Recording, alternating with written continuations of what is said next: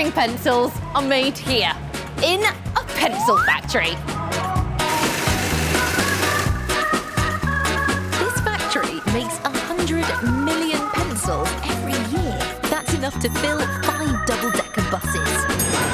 Most coloured pencils are made with wood on the outside, and on the inside, running all the way through the middle, is the colour for colouring. And here they call that the core, a little bit like an apple core. The core of all coloured pencils starts out with a material called clay. And here, the clay looks like a white powder. But to turn this into a brightly coloured core, we need something else. We need something called pigment. And pigment is a brightly coloured powder that gives colouring pencils their colour. Looks something like this. Wow, we have a bright pink. In here, there's a blue. We've got, whoa, look at that yellow. We will see lots of different colours being made today. First, the pigment and clay powder is poured into a mixing machine, along with some water. In it goes!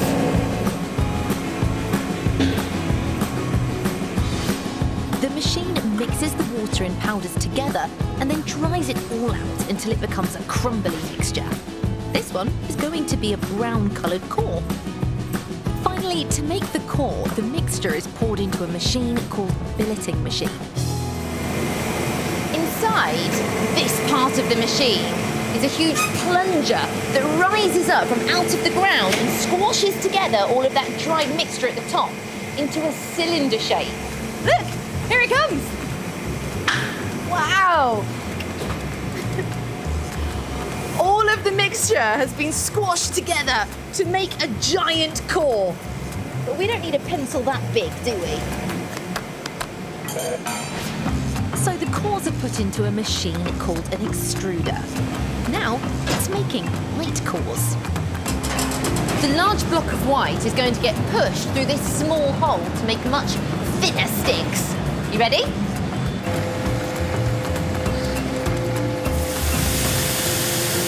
Wow!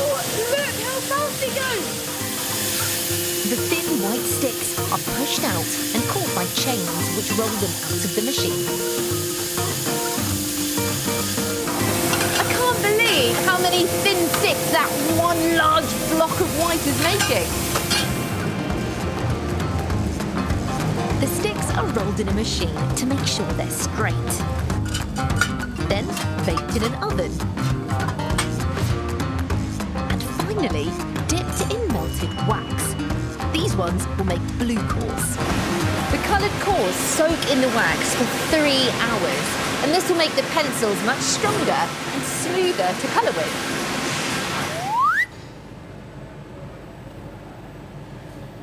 There we go. The wax has made it lovely and smooth to draw a big smiley face with. So now it's time to make the outside of the pencils. These are the pieces of wood that are going to make our pencils. And can you see they have grooves in them? And those grooves are just the right size for one colour core. That means that this piece of wood will make 1, 2, 3, 4, 5, 6, 7, 8. 8 coloured pencils. And then the other piece of wood just sits on top, like that. So we kind of make a coloured pencil sandwich. The pieces of wood go into a colour-filling machine, where these yellow-coloured cores are slotted into place and fixed with glue. And lastly, the second piece of wood is stuck on top, making our coloured core sandwich. It's brilliant.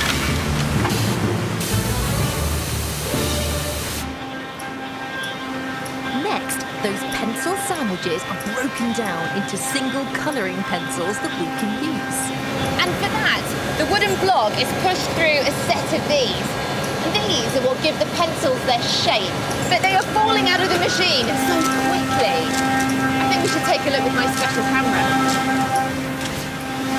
This is my special slow motion camera, and it lets me see things slow right down. So let's take a look at these pencils coming out of the machine. Wow, they look a bit like little worms popping out. Finally, the pencils are sharpened to give them their pointed ends. And here we have some brand new finished colouring pencils. Oh, and these ones are a brilliant bright green colour. Oh, I can't wait to get colouring in. Jigsaw puzzles are made here, in a jigsaw puzzle factory. The first thing we need to do is choose a picture for our jigsaw puzzle. And this is the print room where they keep lots of different pictures. What type of jigsaw shall we make? How about one with animals? Or this one, a group of people having a party. Or how about my favourite, this one, a bright green tractor. Jigsaw puzzles are sometimes made out of a type of thick paper called cardboard, but the ones we're making today are made out of wood. But these sheets of wood are much too big for our jigsaw puzzle, aren't they? So first, they have to be cut to the right size. Ready? For this, Gary is using a cutting machine called a circular table saw. And that one piece of wood will make 12 jigsaw puzzles. Oh, can you hear that noise? It's quite screechy, isn't it? Thanks, Gary. You're welcome. Next, the cut wood pieces need to have their puzzle pictures attached. Here you go. For this, Angie uses a gluing machine. Did you see how quickly the machine put glue on the picture? I love how gloopy the glue is. And it's the rollers that spread the gloopy glue on the picture so it will stick to the wood. The boards are then stacked in piles and put into a big blue clamp. It's called a butterfly press. I've been given special permission to use it to turn the handles that will help press the stack together so the pictures dry flat. Ready?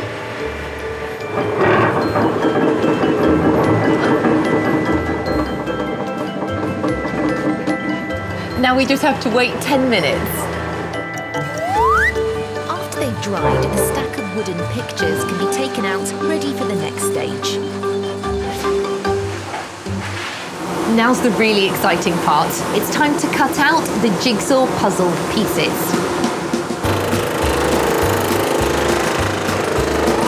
Sean is cutting all the jigsaws at the same time by moving them around while a precision cutter cuts through the wood. Look how quickly Sean is cutting the shapes. He's not even following a line. The saw that Sean's using is very sharp, but he's specially trained to do this. But it's so quick, it's hard to see the shapes he's cutting out, isn't it? So that we can see it all happening much more clearly, I've put my special camera on Sean's head. Okay, here we go, Sean.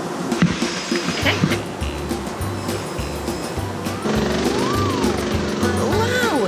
Can you see the wiggly shapes being cut out? Sean doesn't use a pattern.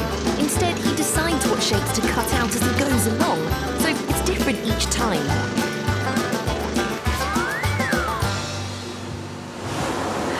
The jigsaw puzzle pieces look absolutely brilliant, but they're not quite finished yet. We still need some finishing touches. To make the puzzle nice and smooth underneath, the wood is sanded using a handheld sanding machine. Now our stack of jigsaw puzzles go to the packing area where they're ready to be packed. Here you go. Here, any leftover sawdust is brushed and shaken off. The puzzle is ready to go in a box, and the lid is put on. All that's left to do is have a go at the puzzle.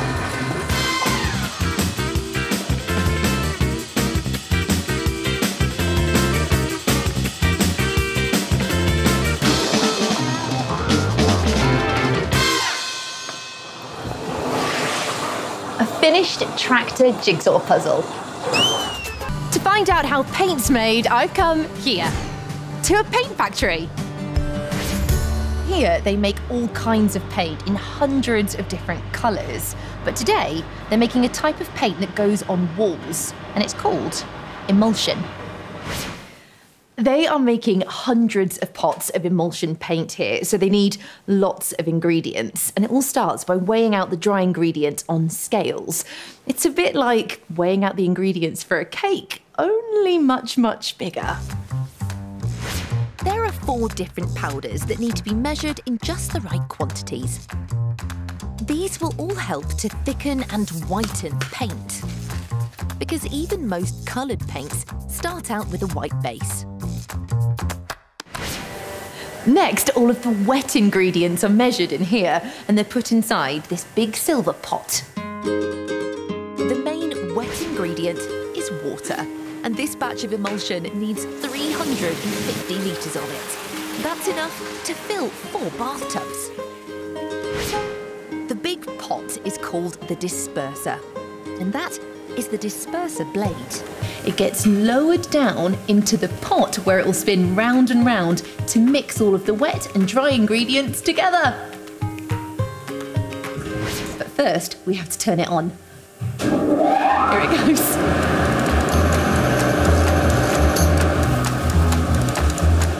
All of the water is swirling round inside, and it's time to add the extra ingredients. But I've got my special camera and a light so that we can see what's happening inside. Ready, Joe? The dry ingredients we measured earlier are poured in through a grate, along with some liquid chemicals, which will help keep the paint fresh. Whoa! It's gloopy, isn't it? Can you hear that? It's noisy, isn't it? That's because the disperser blade is spinning really fast and it makes a lot of noise. A liquid called resin is added, which binds all the ingredients together. And then the disperser blade is left to spin for a long time, over 2 hours. It's time for a cup of tea. It's a lot of spinning and a lot of waiting.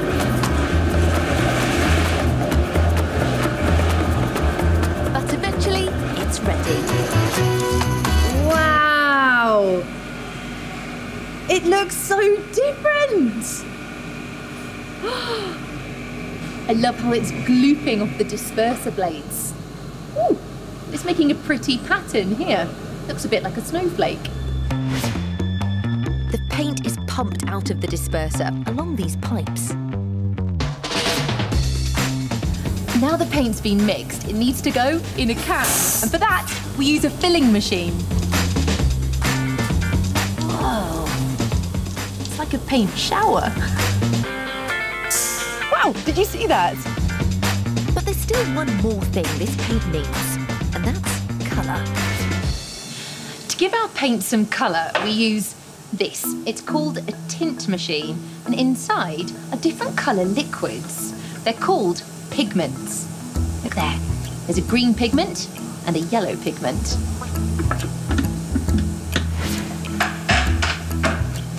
You select the colour that you want, and then you put the can under the machine, and then the pigment squirts from the machine into the paint. A little bit of blue, green, orange, and lots of yellow. But all of these colours need to get mixed together to make one colour. What do you think that's going to be? To find out, the can is put into another machine called a paint shaker. Look at that! The can of paint is being shaken around to mix all of those colours together. It's like it's dancing. Can you shake like a paint can?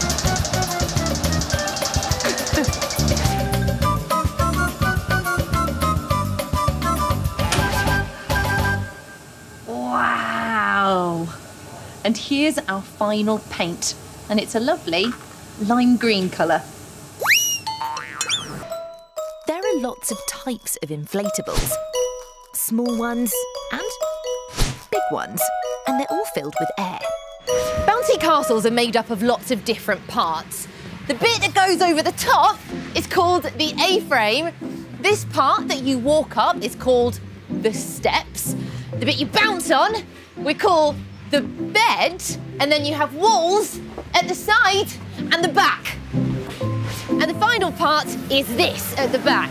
It's called the inflation tube, and it's where the air is pumped into the bouncy castle to make sure it's soft and bouncy.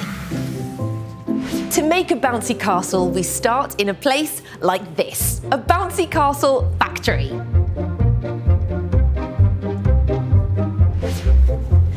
All the bouncy castles made here are designed on a computer, and the exact shapes and sizes we need are stored in its memory. Bouncy castles are made from a material called PVC. That's this stuff. And for our bouncy castle today, we need 66 meters. That's almost the same length as 5 buses. The PVC is laid out on this huge table, but it's not cut with scissors. It's cut by this machine. It's called a computer numerical control cutter, or a CNC. And just here, it has a special spinning cutting tool that's actually called a pizza wheel, and it's that cuts the PVC. The computer tells the cutting machine the exact shapes and sizes that need to be cut out. It's called a pattern. Paul looks after the machine, and today he's given me special permission to press the start button. OK, here goes. Ooh.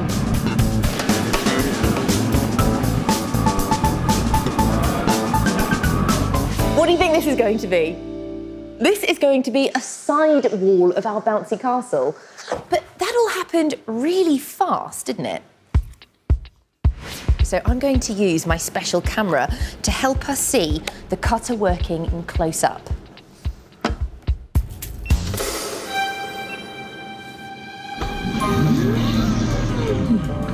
Can you see how fast the machine is moving? It's cutting 50 pieces for our bouncy castle in lots of different colours. Can you see the shapes? Look, that's a circle. The machine makes a brilliant sound, doesn't it?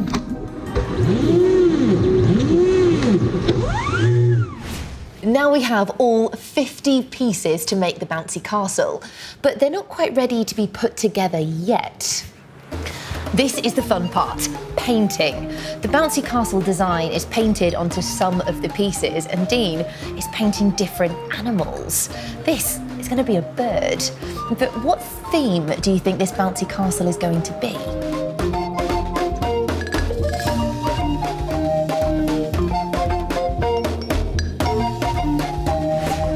Can you see the tiger, the snake, and another blue bird?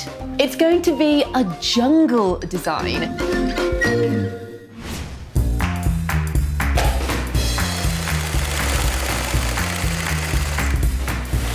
Now all the pieces come here to be sewn together by these two big sewing machines.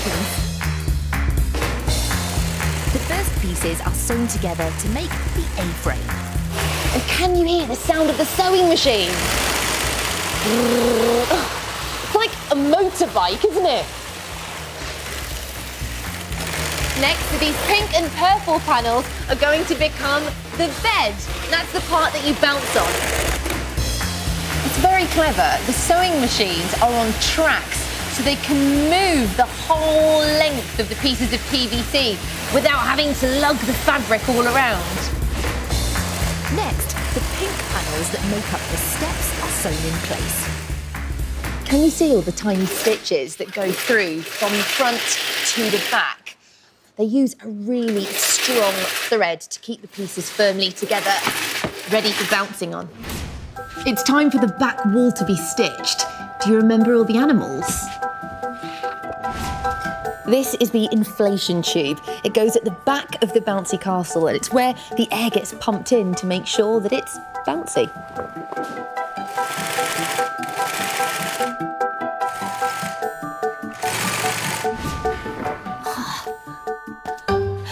Look, all of the pieces have been sewn together. But this isn't very good for bouncing on, is it? That's because we need to put some air in it.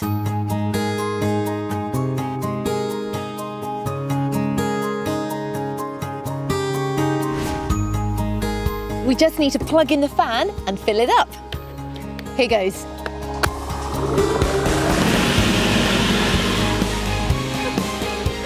I love how it's unfolding and slowly getting bigger. Oh look, there's the tiger, the snake and the bird there, can you see?